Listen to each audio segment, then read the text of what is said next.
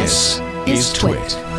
All righty. Well, we have a couple of feedback questions this week, and our first one comes from Mike, who has written in, "Hi there. I wasn't sure if this was more of an iOS Today or a hands-on tech type of question, but here goes with it.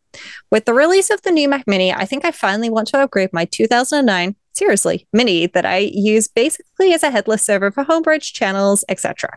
The old Mini doesn't really update anymore, and I'm falling behind on those services as well as a result. As a side note, I will say that otherwise it is still totally usable for web browsing and emails, which is a testament to Apple." Yes, I agree with that. "Currently, in order to actually use the Mini, I have to swap around HDMI inputs on my TV and go get my keyboard and trackpad. I don't use it often, and it's just inconvenient enough to be annoying. I'd like to know if there's an app I can run on the Mini that would allow me to connect using my iPad, making it my keyboard, mouse, and monitor.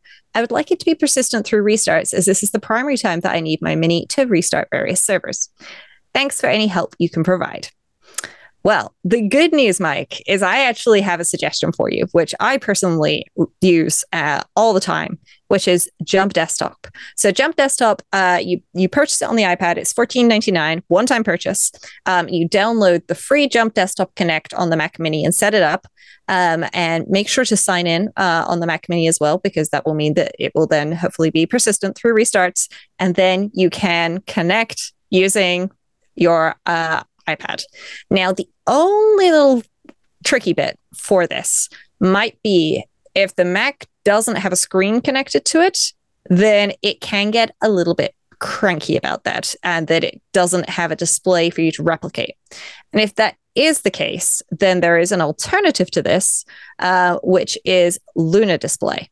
And Luna Display is a little dongle that you plug into the Mac Mini, you pop it into one of the USB-C ports, and it becomes a display, basically. And then you can use the Luna Display app on your iPad to connect to the Mac as the monitor. So that would also be worth considering. There are also options on Amazon. I haven't personally tried them, of dummy HDMIs, where basically you can just buy something that plugs into the HDMI port, which tells the Mac Mini, yeah, there's a screen here, totally. And it's a fake screen, so that when you just try to connect through remote desktop, then there's a screen there for it to replicate. So fingers crossed, like those options will work for you. I would probably go with Jump Desktop and just trying one of those dummy HDMI options from Amazon, because Luna Display is great, but it's certainly on the pricier end of the choices. So yeah, I hope that you enjoy your new M4 Mini Mac Mini. It's so tiny. So it's adorable. Yeah. I love it. I've got my big Mac Studio here, and I really love it. But yeah, if you're not really using it, like logging on and doing stuff on it on a regular basis, then absolutely having something tiny underneath your TV is a great option. Something else I do just want to mention that might make it a little easier if you do need to connect displays is you could also look into a HDMI switch, which is basically a little bank of HDMI ports with a button on top and sometimes even a remote control to switch the inputs for that port on your TV. So I'm assuming that you don't have enough HDMI ports on your TV, which is why you have to switch the cables. But if you grab an extra HDMI cable and then, you would have a HDMI switch. So then you can pop up the screen on the Mac Mini, which would mean that, you can at least see, right, there's a security thing that I need to go through. I'll go grab the keyboard and mouse with a little less effort. Beautiful.